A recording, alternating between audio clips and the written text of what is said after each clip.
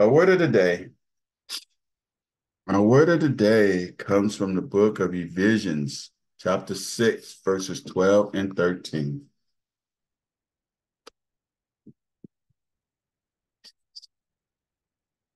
And it says, "We do not wrestle against flesh and blood, but against principalities, against powers, against the ruler of the darkness of this age, against spiritual hosts of wickedness in the heavenly places. Therefore, take up the whole armor of God, that you may be able to withstand in the evil day, and having done all, to stand." Amen. Things that we see going around, the wars and the violence and the corruption and all those, are all just spiritual darkness. The world is being overtaken by Satan and all of his minions. And so when we look at people, we really have to look at the fact that it's not them that's doing these things. It's the spirit that's overtaking them, that's causing them to do the things that they're doing. In Acts 26, verse 18, it says, "To open their eyes in order to turn from darkness to light and from the power of Satan to God, that they may receive forgiveness of sin and an inheritance among those who are sanctified by faith in me." God wants us to just continue to pray for them and pray for them to come out of this darkness. There's a reason that the spirit that's on them that's causing them not to come to him, not to keep them away from their families, it's all works of darkness. But God is telling us today that this is what's happening. The powers of Satan have overtaken this world. So when we look at it in that respect, we can't really get angry with the persons who are doing these acts because it's really not them. It's the spirit that's on them that causes them. They don't know Christ. They walk in the world and they act according to the world. And that's the breeding ground for Satan, to keep people away from Christ, keep them in darkness and away from the light. So we have to understand this. In 2 Corinthians chapter 11, verses 13 and 14, it says, "For such are false apostles, deceitful workers, transforming themselves into apostles of Christ. And no wonder, for Satan himself transformed himself into an angel of light." Satan himself will sit on the holy mountain of God, and he will pretend to be Jesus Christ. So, of course, when we look at these and we see all these things on the internet and we hear people, leaving Christ and changing and going from light to darkness, and we see people not preaching the word, and we see that bad is good and good is bad. It's the transformation of Satan that's taken over this world. But we should be ready. We have to put on the full armor of God. In James chapter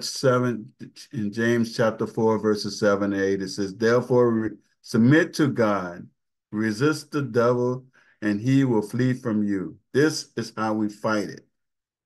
We don't worry about when people persecute us or say bad things or plot against us, or we just submit it to God.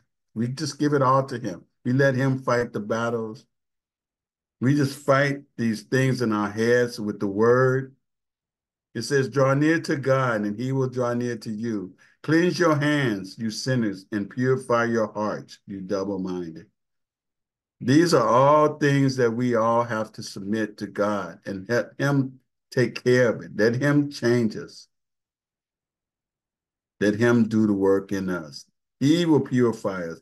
He cleanses our hearts. He changes our minds. And he will change their minds as well because we continue to pray for them. We continue to pray for this nation. We can pray for our government. We pray for our people. We pray for our friends and our families, that they too will draw near to God, because the time is coming where things are really going to get ugly and they're going to get tough. And the works of darkness going to crank it up even worse than now. And we have to continue to really draw closer to God, and he will draw closer to us. So let's finish with Ephesians chapter 6, verses 10 to 17. It says, finally, my brothers and sisters, be strong in the Lord and in the power of his might. Put on the whole armor of God, that you may be able to stand against the wiles of the devil. For we do not wrestle against flesh and blood, but against the principalities, against powers, against the rulers of darkness of this age, against spiritual hosts of wickedness in the heavenly places. Therefore, take up the whole armor of God, that you may be able to withstand in the evil day, and having done all, to stand. Stand therefore, having girded your wrists with truth, put on the breastplate of righteousness, and having shone your feet with the preparation of the gospel of peace. Amen. Above all things, above all, taking the sword of faith, which you will be able to quench all the fiery darts of the wicked one. With that, this is why we need to stay close to God, that we can withstand all the wickedness, all the things that's happening, all the things that will happen. We cling on to the faith and trust in him. And take the helmet of salvation and the sword of the Spirit, which is the word of God. Amen.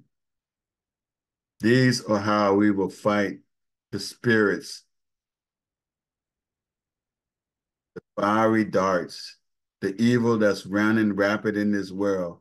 We fight it with the word of God.